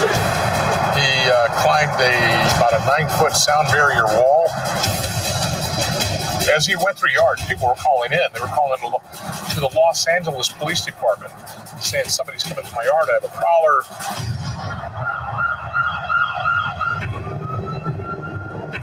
Members of the Los Angeles Police Department were already on his trail. They were following the 911 calls. think he running east in the northeasterly direction and made it all the way to Hubbard Street. He tries to carjack a female resident. She screams. We were East LA. Don't play. We're actually still asleep. Those are the two guys that were involved in getting him. We heard a bang, then a scream. We ran out here. We noticed a tall, dark, skinny guy running, and my dad right behind him. We just came running as fast as we can to assist my dad and the neighbors. Richard has been running for about 2 miles. Pretty much caught up to him about here and tackled him right here up against this fence. Citizens come out and surround him. And he was right here, sitting down right here. He was bleeding because one of the neighbors had hit him with a fence post right over the head. He was perspiring and huffing and puffing and looked very tired and scary. He looked very scary, actually. People just started coming out with the newspapers and saying, that's the killer, the maton, that's just, a Night Stalker. With Ramirez in custody. Yeah, they beat they're not doing it justice. Bro, they beat the fuck out of him, guys, just so y'all know. That boy was running. They caught his ass. They were beating the fuck out of him, bro. It was literally like just a bunch of Hadouken! Sonic boom! You know what I'm saying? That just beat the fuck out this dude, man. Get over here! All kinds of shit. Flawless victory. So yeah, they were beating the fuck out of him, guys. The police actually showed up and saved his life. If they didn't show up, he would have died. They would have 100% killed him. So they're not doing it justice with that. Officers. So hold on. Would now come face to face with the killer for the first time. When I saw him, he just had this evil look in his eye. He just looked so sinister, as if he were possessed. He just looked evil. I remember playing with his anxiety level, trying to make it go up and come down. I wanted to see what I could do to raise it or lower it. And Richard was almost to the point of hyperventilation. His head was down on the table and he's going, and yo, imagine showing up. Yo, I could imagine, like, as an investigator myself, I come in right to the fucking interview room, right, with my notebook and shit, my partner, and then just dude just fucking lies. Bro, like some evil shit. Yeah, I look at him, look at my guy. All right, bro, I'm out. I'll be back. Fuck that shit, man. You know what I'm saying? Because keep in mind, they have been they've been following this guy for a year plus, 14 months. They've seen the pentograms, they've seen the fucked up bodies, they've seen the eyes being gouged out. They had interviewed witnesses that had been abducted and molested children. Like, bro, you walk into an interview room and this nigga's just sitting there. Like, bruh, like, what the hell? Yeah, I'm gonna need a little bit of time. You can't offer that guy into McDonald's and get him to snitch. Who the fuck are you gonna snitch on? Satan made me do it. Like, what? For a millisecond, just for a millisecond, I'm becoming somewhat nervous. Nigga, don't lie. He said for a millisecond. Stop the cap. Come on, man. Longer than that. Stop the cap. You know you're terrified. You see it. You walk in, you see this? Fucked up teeth, smelling like fucking crap. Yeah. Stop the cap. You were definitely shaky. I knew that this guy was into Satanism, and all of a sudden when he starts hyperventilating, I'm saying to myself, if this guy starts levitating, I'm out of here. Bombocad! This is a guy that, although at times there were photographs taken of him that he looked like, wild man, he's not somebody would point out and say, there goes that crazy SOB, because he just doesn't come across that way. He was much more intelligent than I envisioned. People think of him as a crazed man. I didn't think he was crazy. He was much more articulate than most murder suspects that I've been. And don't worry, guys, I'm going to play a part. He actually did an interview with Inside Edition. I'll play a part of that interview so you guys can actually hear the monster himself. Ramirez revealed he was well schooled in murder. The impression I got from him was that he was... And here's Frank Salerno. Him and Carrillo are the ones that ran this investigation on the LA side. Well-read, even though he had dropped out of school, I think after the 9th grade or so, thereabouts. He was very interested in murder and killing and past serial killers because he had done a lot of reading on that. He could tell you everything about serial killers from the time the Romans fed the Christians to the lions to modern-day serial killers. When we took him to his first cell, and he found out that that was the cell that Angelo Bono, who was part of the Hillside Strangler duo, that's the cell he was in. He was excited. Yo, what? Do you imagine that, guys? Like, he looked up to other serial killers. And remember, guys, they had just caught the Hillside Stranglers before, and Frank Salerno was the case detective on that case. So he was a little bit more open to talking to these guys. And we told him, all right, we're going to put you in the same cell as that fucking guy. What does he do? He gets he's excited. He's like, oh, yes, this is fucking awesome. So obviously they're not dealing with a stable individual here.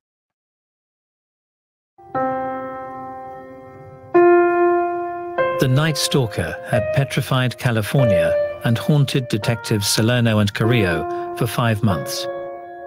Now he was finally behind bars. I remember seeing my mother and a couple of my sisters, and they came up and we all just I started crying. It was over.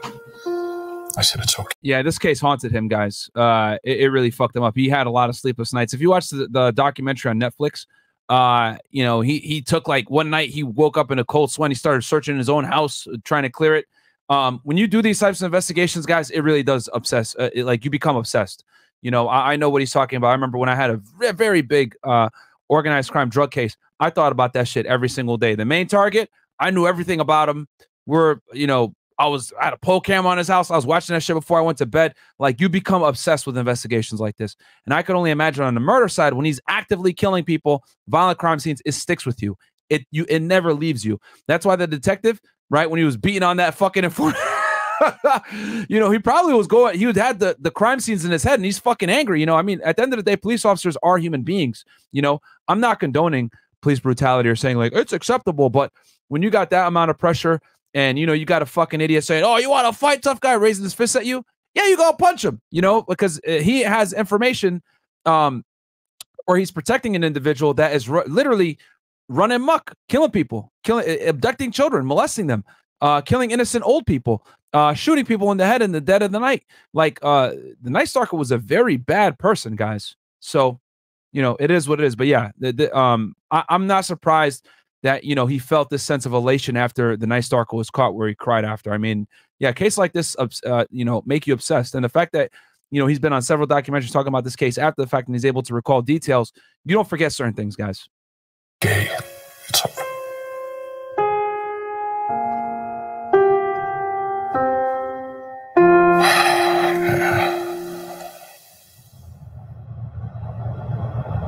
In 1989, Richard Ramirez was found guilty of 13 murders and 30 attempted murders, rapes, and sexual assaults.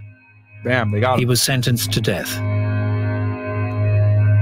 And also, I want to let y'all know, when he was at trial, guys, he used to show up in a suit, hair down, sunglasses.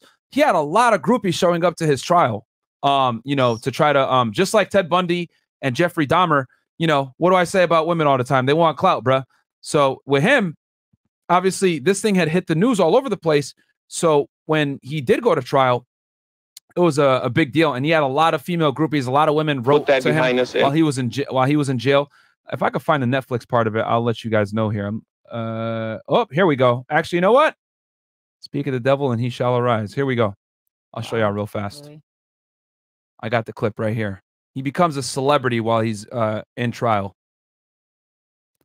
Yes, there were women that wanted to fuck Richard Ramirez simply because he was famous. Anything for clout, I'm telling y'all, man. Hypergamy.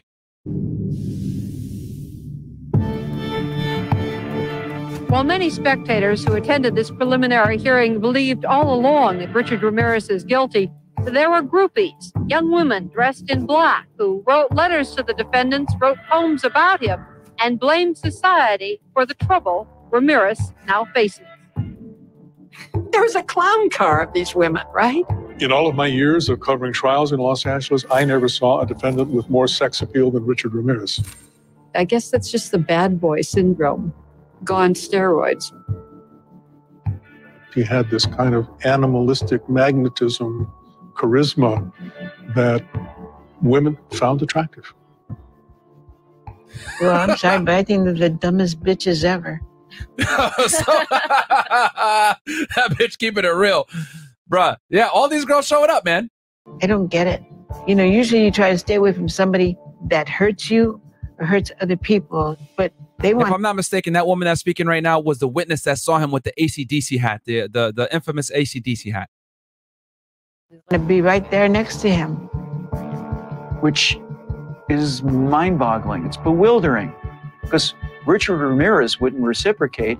He'd look at you as dinner. Look at that fucking demented look. Y'all see that shit? Yo, look at this shit, man. Hold on. This dude look wild. Hold on. Kate, he'd look at you as dinner. Look at that, man. That right there is the eyes of a wild person right there, my friends. Holy. All right. But yeah, I mean, this isn't uncommon, guys, for women to show up at murder trials of serial killers. This was big with Ted Bundy, even Jeffrey Dahmer, who was gay. You know, they showed up at his. The women showed up in his trial in droves as well. So, yeah, hypergamy right there for y'all. Okay, so now that we went ahead and covered the case, guys, instead of me giving you guys a boring ass summary, let's go ahead and summarize the entire investigation. I found this video here that does a damn good job of doing it. So let's go ahead and summarize. By the time he was charged with the Night Stalker murders, Richard was only 25 years old. It's hard to say that any one or two things that happened up until then is what made him a serial killer, but looking back at his life does provide some chilling clues. Richard was born the youngest of 5 children on February 29, 1960 in El Paso, Texas. His mother, Mercedes, worked at a boot factory, and his father, Julian, was an Army veteran who worked on the Santa Fe Railway. He had a violent temper and was away from the family often. With both parents at work, the kids started getting into trouble. Richard's older brother sniffed glue and broke into houses with their cousin Mike, and Richard spent most of his early days with a babysitter or playing in the yard by himself. When he was 2 years old, he was reaching for a radio when a dresser fell on his head, leaving him with 30 stitches and a concussion. 3 years later, Richard was at a playground when a swing knocked him unconscious. He was rushed to the hospital again and sent home with more stitches. In 5th grade, his parents started to worry. Richard was having seizures in class. It's unclear if the head injuries are what caused them, but Richard was diagnosed with epilepsy that school year, and the seizures continued until he was a teenager. Experts say this could be what caused him to have disturbing visions and vivid dreams. 2 years later, those disturbing thoughts took shape. Richard's cousin, Mike. And this is what we talked about in more detail, right? So obviously we have the potential situations as to why he ended up being so fucked up. But his cousin Mike is the real main stimuli as to what led to the craziness. You know, it's a combination of things: fucked up household, abusive father. Yeah. Came back from 2 tours in Vietnam. He was a war hero, and Richard idolized him. Mike liked to brag about everything he'd done overseas. He showed Richard the Polaroids he kept of at least 20 women he claimed to have raped and murdered. Mike also taught Richard what he learned as a soldier: stealth, precision, and combat. And what did Richard do? Broke into homes and used stealth, right, to his advantage. He wanted him to know how to fight and kill. Meanwhile, Mike's wife, Jessie, hated that he was spending so much time with his young cousin. She wanted him to get a job, and they argued often. One day that May, she came in with groceries, and Mike took out his .38 revolver. She dared him to shoot her, and Mike did. Point blank. in front of both his kids and didn't give a fuck. Richard. Mike was arrested, and Richard says that's when he became obsessed with killers, crime, murder, and death. Richard read detective magazines and fantasized about the violent sex acts he saw in Mike's photos. At the same time, his grades slipped. He was hunting, stealing, and getting high. And as punishment, he got beatings from his dad. On one of the most brutal nights at home, Richard's father took him to the cemetery and left him chained there for a night. Yo, what? Oh shit! Oh shit! Yeah, see, I can see the craziness here. To escape, and he ended up sleeping in graveyards after this. Julie and Richard moved in with his older sister, Ruth, and her husband, Roberto. Roberto was a peeping Tom, and Richard liked going along on his nightly haunts. By the time he was 15, Richard landed a job at the Holiday Inn. A friend gave him a master key to the room. So he has a cousin who's a war vet slash graper slash killer, keeping Polaroids of his exploits. Then you got another relative who's a peeping Tom, and he would go along with him and look at girls randomly, etc. So you guys can see, you know, he has got a dad that's, you know, chaining him to tombstones at night, making him sleep in there. So you guys can see the childhood here was extremely volatile upbringing. He'd watch people through openings in their curtains, then slip inside once they were asleep to steal valuables. But one night, he wanted more. He hid in the closet while a guest was in the bathroom, then tried to rape her. Her husband walked in and fought him off.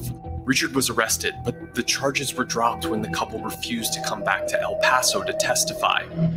When he was 18, Richard left the city for good. He boarded a Greyhound bus and made the one-way trip to Los Angeles. He started using cocaine, and his string of burglaries grew with his addiction. He spent his time studying maps of the city's freeways and neighborhoods, often driving around and sleeping in stolen cars. One night that summer, a woman... And that's why he picked suburban areas to go to, guys, because they kept the doors open. He'd be able to go in there and steal valuables so they could fund his drug habit. A woman downtown asked him to get her some PCP. Later, at her apartment, she turned down his advances, and he brutally raped her. That week marked a shift. Richard found a philosophy that fit his crimes. He started reading books by Anton LaVey, the founder of the Church of Satan. Then this fucking weirdo stole another car to attend one of LaVey's satanic ceremonies in San Francisco. Afterward, he called his mother, saying he'd been touched by Satan. Richard wasn't back in LA long before he was arrested for auto theft. Real life fucking demon, guys. By the time he was 23, he had lost touch with everyone in his family. When his sister came to look for him in LA, she found Richard at the bus depot, almost unrecognizable. He was living in a motel downtown, still heavily addicted to cocaine. That's where things started to get hazy. Up until 2009, police thought the first Night Stalker murder was in the summer of 1984, but sometime in the months after Richard... And that's the one I showed you guys earlier with Dayle, the Asian woman that got shot in the head and when she had her groceries. They thought that was the first one, but they find out later on. Richard saw his sister, he made his way back to San Francisco. He was reportedly living out of 2 different hotels in the city's Tenderloin district. 9-year-old May Linda Leung lived in an apartment a few blocks away. And that was his real first victim. Police said May was at the building on April 10th with her 8-year-old brother. He left her alone while she looked for a dollar bill she dropped. When he came back to the basement, he found his sister there, stabbed to death. 9-year-old May Leung was found dead in the basement of her apartment building where she lived in the Tenderloin. Still, even with the evidence, May's murder became a cold case. It wasn't until 3 years later, in 1987, that anyone in the US was convicted of a crime based on DNA. So in 2004, when police reopened May's case, they took another look at the samples, and it turned up a match. A DNA... Bam. So they solved the case, guys. What, damn near 20 years later? In 2009, we were able to match the DNA with Richard Ramirez and that young child. And, you know, he raped her as well, you know, fucking pathetic. And luckily they were able to go ahead and match him. And he actually lost one of his girlfriends because of this, guys. He had been married to a woman, Richard Ramirez, right? One of his groupies. And when she found out that he had, you know, done that to this child in 1984 and they were able to link him back, she ended up divorcing him. Sample collected in 1984 at the crime scene. They were able to match it with his DNA. Richard Ramirez. 2 months after May Leong's murder, Richard was back in LA, cruising in another stolen car. He was out of cocaine and looking for cash. He stopped at a small building in Glassell Park. The window of apartment 2 was open, so he pried the screen off and climbed inside. The 79-year-old tenant was asleep, but she didn't have anything worth stealing. Richard was enraged. He stood over her bed and stabbed her to death. The victim's son called the police the next day, but Richard hadn't left any fingerprints. For the next 8 months, Richard slipped deeper into his addiction and his conviction for the devil. He was stealing cars, mainlining cocaine, and breaking into houses. But he wanted to keep killing. He quit using and bought a gun. And that's when the Night Stalker killings escalated. Over the next 5 months, Richard got increasingly violent, killing at least 14 people and burglarizing, raping, and assaulting others. But by August 30th, everyone knew his name and his face. Which we discussed that in detail, how they were able to identify him between the San Francisco Police Department and the Los Angeles Police Department through fingerprint and through informants. Man by the name of Richard Ramirez. Yeah, they did that press conference and everybody knew who the fuck he was after that. Police arrested him the next day. That's, look at him, his head's all bandaged up. That's when he got beat up by those people. What's your name, huh? Richard was convicted of the Night Stalker crimes, and the whole world learned about his satanic worship. The infamy excited Richard. He wore suits and sunglasses every day to court. Outside of the trial, he was getting massive amounts of attention for the first time in his life. He had multiple girlfriends at a time, 12 to 15 by some accounts. Holy goddamn. The hypergamy, guys, I'm telling y'all, man. But then there was Doreen Leoy. She was a 25-year-old magazine editor who believed he was innocent. She wrote him over 75 love letters and was there every day in court. Richard trusted her. She seemed to really care about him, so he proposed to Doreen at the jail. A judge in Los Angeles today sentenced Richard Ramirez, the so-called Night Stalker killer and rapist, to death in the gas chamber. After the trial, Richard served most of his time on death row at San Quentin State Prison. He got used to visits from groupies, but in 1992, he got a request from a journalist, Philip Carlo.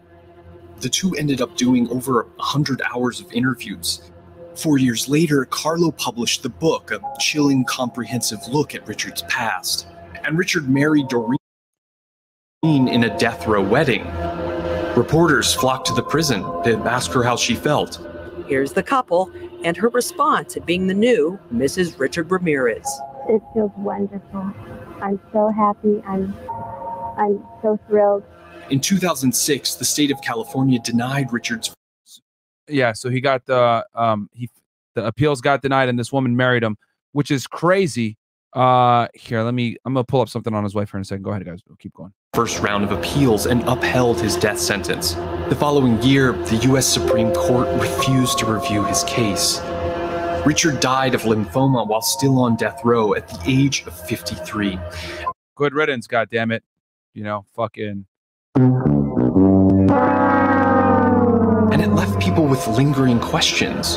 Newscasters asked detectives if Richard ever showed remorse for his crimes. He had no empathy, no feelings, nothing. He wanted to be known as the greatest serial killer that ever lived. Psychiatrists weighed in too. Dr. Michael H. Stone argued that... Yeah, he was fucked up, guys. So we're going to go ahead and play a part of his interview from Inside Edition. The horror began in June 1984. Los Angeles was under siege. Death waited in the dark at the hands of a man they called the Night Stalker. After a 14-month reign of terror, he was finally caught. It was only then that his true identity was discovered. His name, Richard Ramirez. Richard Ramirez's whole trip was to hide in a tree or hide behind a fence and watch his victims at nighttime and wait into the wee hours of the night. And then while they slept, creep in, like a coward, and kill him. The Night Stalker killed at least 30. All right, so just so y'all know, Doreen Leoy, left Ramirez in 2009 after DNA confirmed he had raped and murdered 9-year-old May Lung.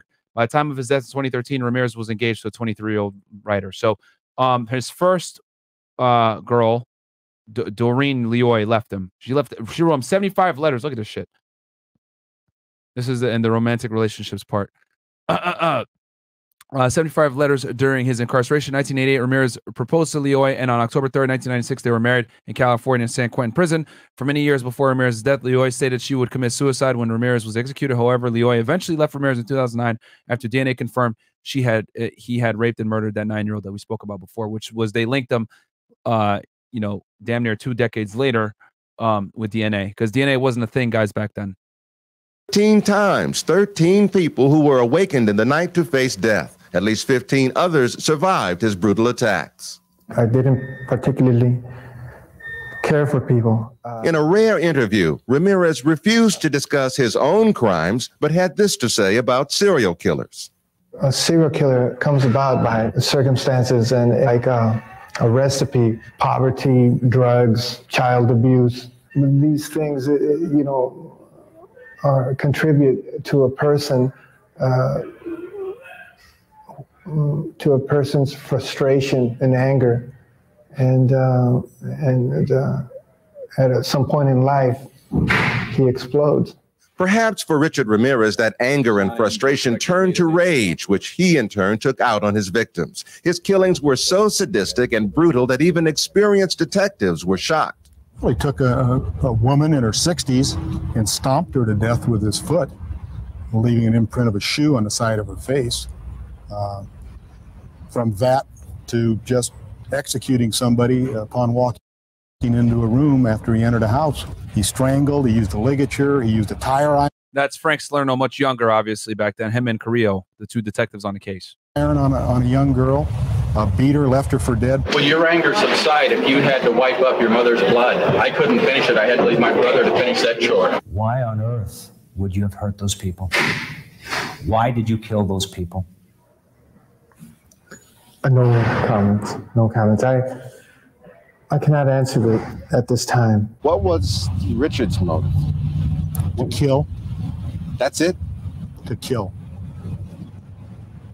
It's simple. That's true. I mean, yeah, you can't keep it any simpler than that. Like, I mean, the dude used every single weapon imaginable, broke into homes in the dead of night, used guns, tire irons, ligatures, strangling, violence, writing up, pentagrams. He didn't give a shit about anything. His victims were all different shapes, colors, and sizes.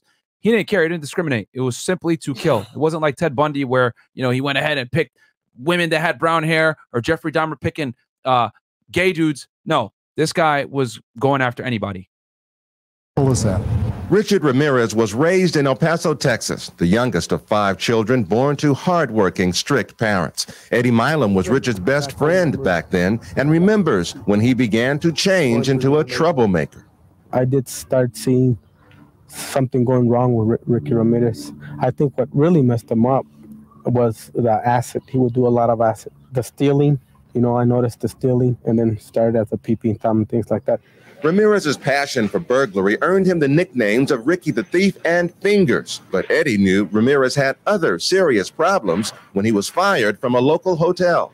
He said he was fired, he was dismissed due to the cause that he had tried to molest 2 little kids that were going up the elevator. By 18, he also tried to rape that woman that we talked about before as well when he worked at the hotel in El Paso. Ramirez was a high school dropout drifting around California. He stayed in Skid Row hotels, never seemed to work, but always had the money to buy cocaine.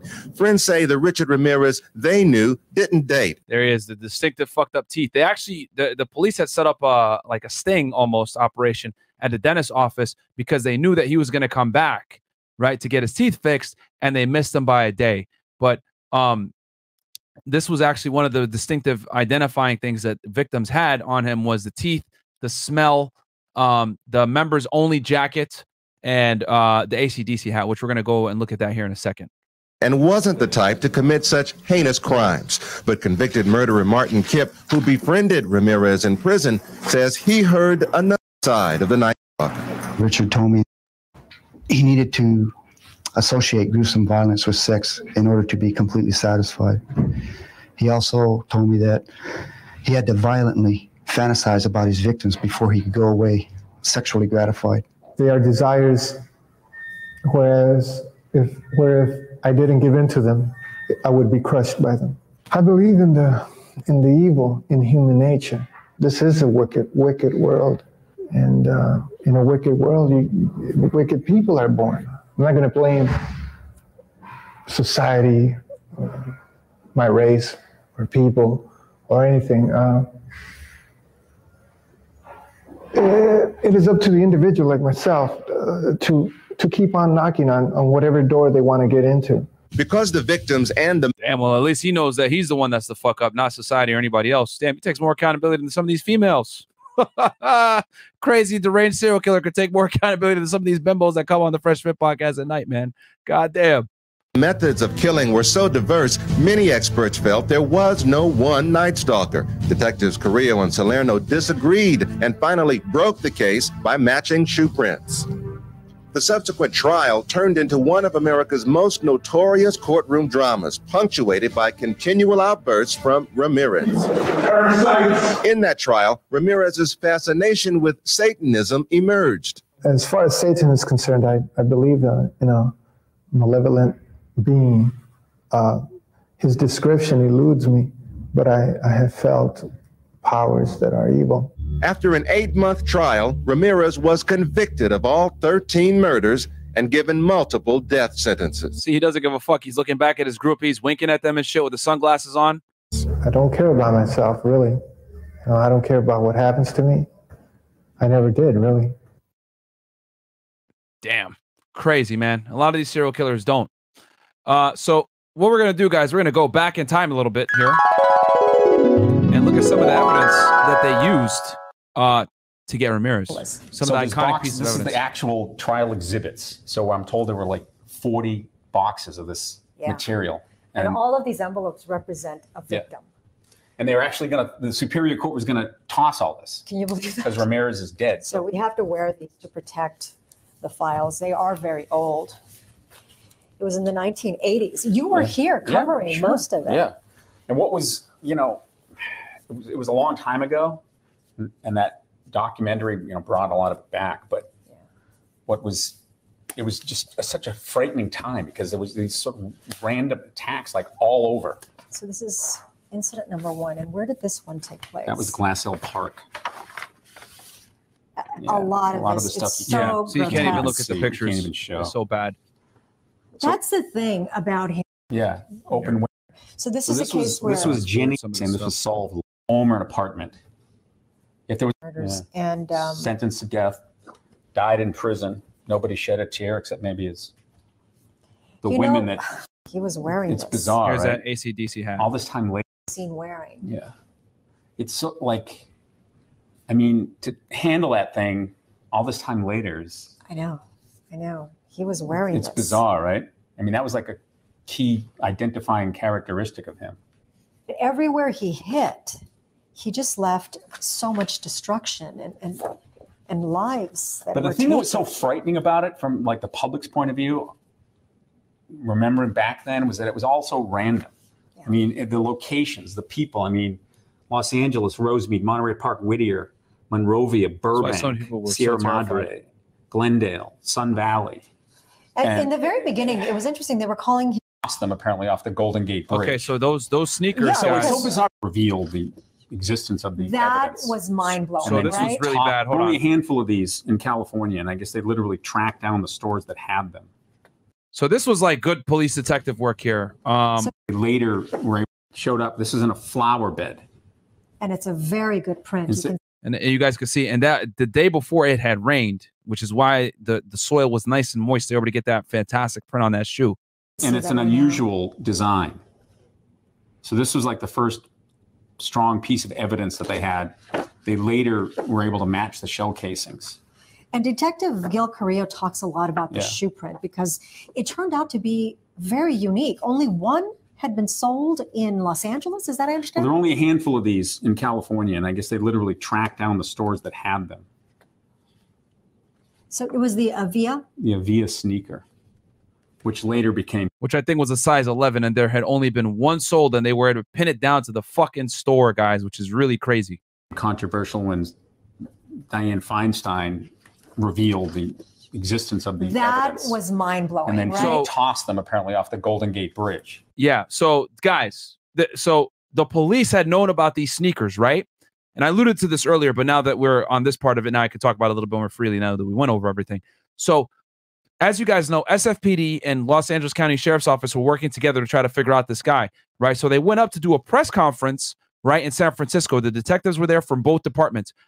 The fucking mayor gets on air and says, yo, these shoes are what the murderer is wearing. At the time, the public did not know about these shoes, and these shoes were extremely distinct. So when she said that, the Night Stalker, obviously keeping track of what the hell was going on, threw those fucking shoes away, and it fucked up the investigation. And LA County Sheriff's Office was extremely mad because this mayor had compromised the fucking investigation because no one had known about these shoes. And it was a very unique piece of evidence because only one pair that size had been sold in Los Angeles.